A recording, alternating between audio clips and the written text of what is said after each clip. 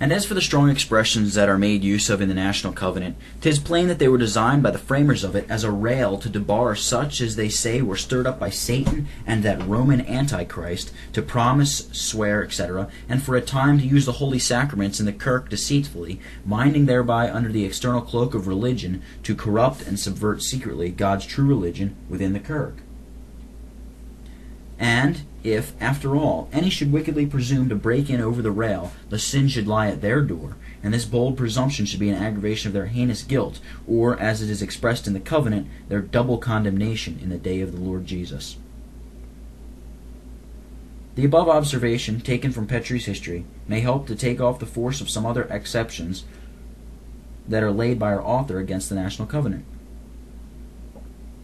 As for this instance, essay, page 110, he tells us, quote, that some sundry, yea, many among the most judicious, are of opinion the National Covenant ought to be rectified not only by explications, but by some alterations. And, to name but in one particular, 'tis said, they cannot see how any else but real, assured converts or believers can take the National Covenant, none but such as have what is called sensible reflex assurance, unquote. 'Tis plain that our author is amongst the some or many who start the above difficulty against the National Covenant. Otherwise, when he mentions the said difficulty, he should have been at pains to satisfy these most judicious persons who have moved it. The objection, then, that our author makes against the National Covenant is that none but assured converts or believers, and such who have sensible reflex assurance, can take the National Covenant. Here I might ask our author, may not a true believer be assured and persuaded of the truths of the gospel, and yet at the same time be in the dark about his own interest in Christ, or what he calls sensible reflex assurance? And also it might be inquired if there can be any reflex assurance, but what is in some degree or other sensible. But not to insist upon this, I shall consider what is offered by our author to prove that, quote, none but such as have what is called sensible reflex assurance can take the National Covenant, unquote. This, says he, they cannot do, quote, in regard the takers and swearing say, after long and due examination of our consciences in matter of true and false religion, we are now thoroughly resolved in the truth by the word and Spirit of God, unquote. But there is nothing in these expressions which are contained in the preamble to our National Covenant that gives the least ground for the difficulty above mentioned.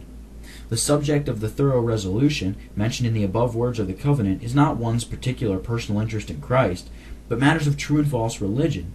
And may not one be fully assured or thoroughly persuaded with respect to the truth in matters of true and false religion, though they have not a sensible reflex assurance concerning their own personal interest in Christ? For it is this assurance, I suppose, is meant by such who move the difficulty. And I judge that these sundry or many judicious persons who have moved the above objection against the covenant have not duly considered the above words of our National Covenant on which the difficulty is grounded. In regard, the objection that they move upon this head against our National Covenant amounts to this, that none can be thoroughly resolved in their own consciences in matters of true and false religion, if they have not an assurance of their personal interest in Christ. And I suppose this will be looked upon as dangerous as well as erroneous conclusion. In regard, it would make true believers, while they want sensible reflex assurance, skeptics in matters of true and false religion.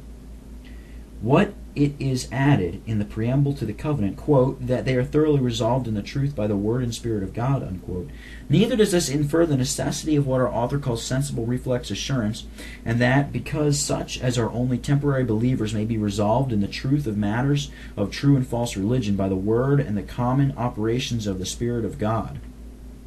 I doubt not, but it may be said of those mentioned in the parable, Matthew 13, verse 20, who heard the word and anon with joy received it, and yet fell away, that they were resolved in the truth with respect to matters of true and false religion, and therefore even such who are neither converts nor assured converts and believers may express themselves in the above words of our National Covenant. Yea, further, such as have only what is called a mere historical faith may be resolved in their own consciences in the truth with respect to matters of true and false religion, both by the word and by the common strivings of the Spirit of God with their own consciences, and therefore might take the National Covenant and warrantably express themselves in the above manner. 'Tis here likewise to be observed that after the truth had been overclouded with anti-Christian darkness, it did break forth with a very plentiful effusion of the Spirit, which the Lord brought his church and people in this land out of anti-Christian darkness, as also there was in the year 1638 a more than ordinary effusion of the Spirit upon all ranks of persons in this land, as I have already observed. Under this plentiful effusion of the Spirit, many were savingly enlightened. Others had a common enlightening work of the Spirit of God in matters that concern the difference betwixt true and false religion, and therefore might warrantably swear, not only in the above terms contained in the preamble, but also might say, quote, that they were persuaded in their consciences through the knowledge and love of God's true religion, imprinted in their hearts by the Holy Spirit, unquote. And though many at this time were savingly enlightened, yet there is no doubt that others were only under a common enlightening work of the Spirit, and therefore fell away.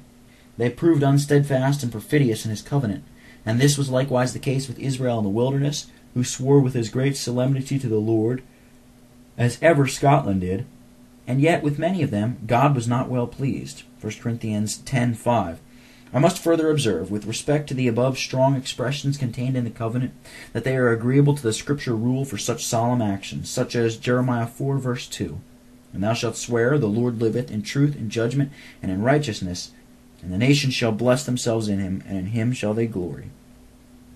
These words of the prophet do plainly point that the swearing or covenanting of nations unto the Lord, and the above expressions in our national covenant are expressly laid against these who sheltered themselves under dispensations from Rome, and who dealt deceitfully against their own consciences in the matters of God.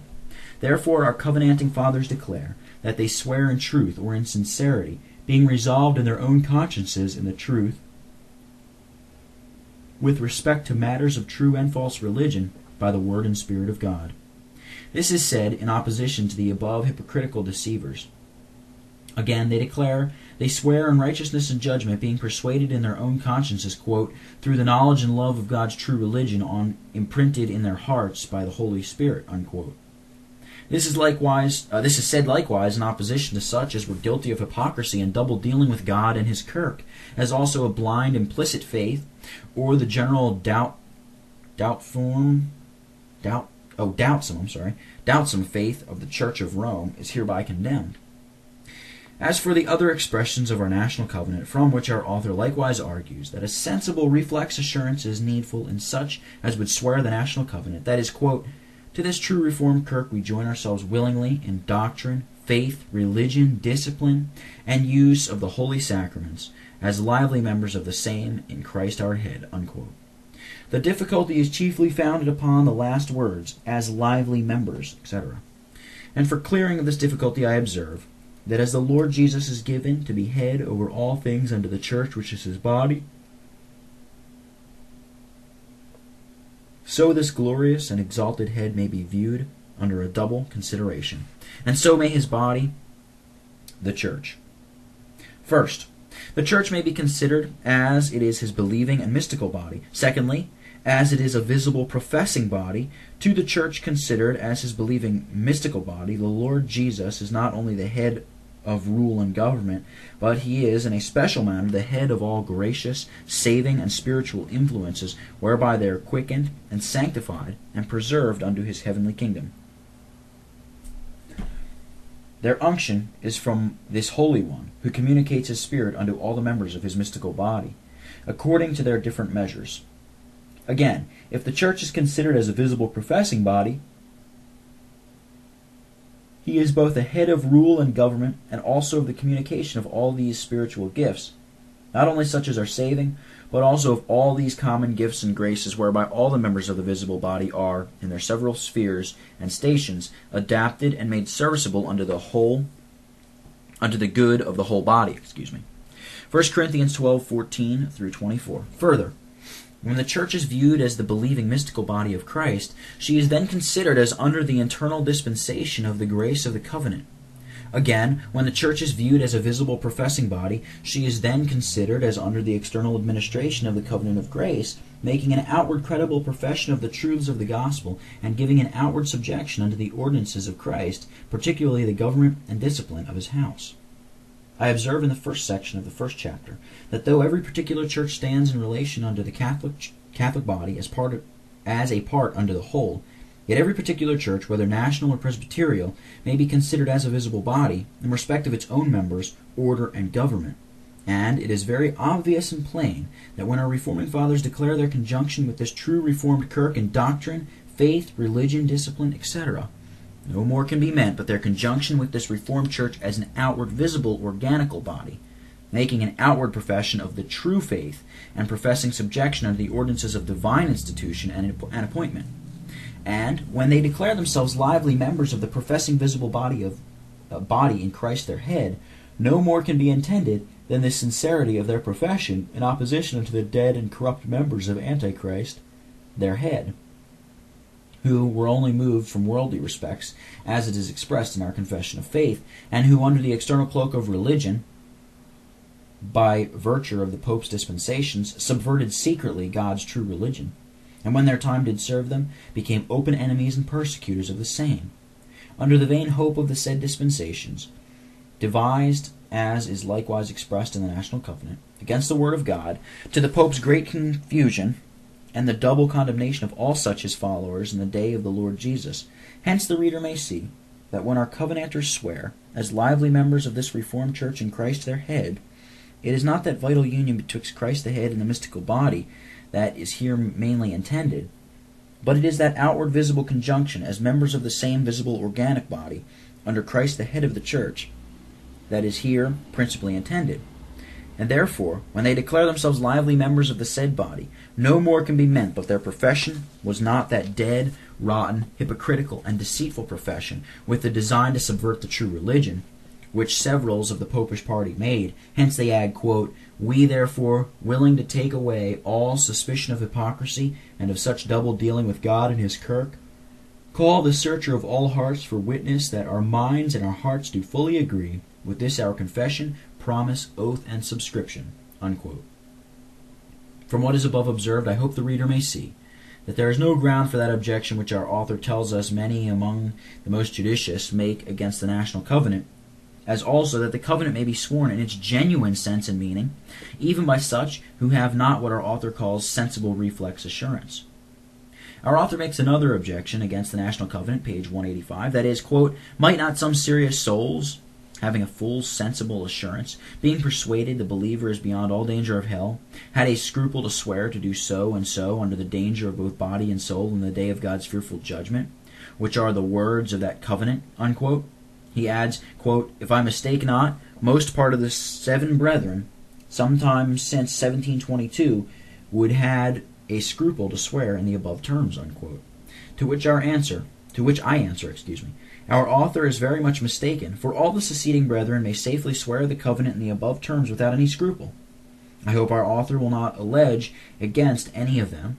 that they have departed from the doctrine laid down in our Confession of Faith, and they cheerfully own the 6th article of the 19th chapter of our Confession of Faith, as well as the other articles of that confession. That is, quote, "Although true believers be not under the law as a covenant of works, to be thereby justified or condemned, yet it is of great use to them,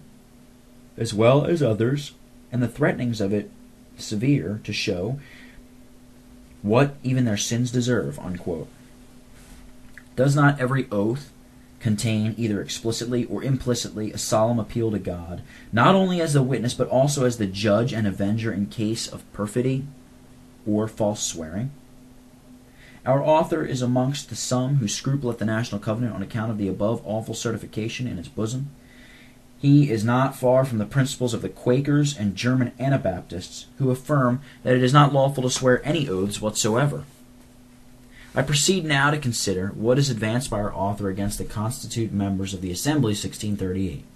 He makes mention of a great many oaths that were imposed before 1638, though I have not observed that any of them were imposed either by civil or ecclesiastic authority, nay, not by the pretended assemblies of that period. I do not pretend to know what the lawless High Commission did, and after he has reckoned up his oaths, he tells us in Essay, page 92, "I suppose the ministers of that assembly, 1638, for a great part, were men who had sworn and come under these oaths," unquote.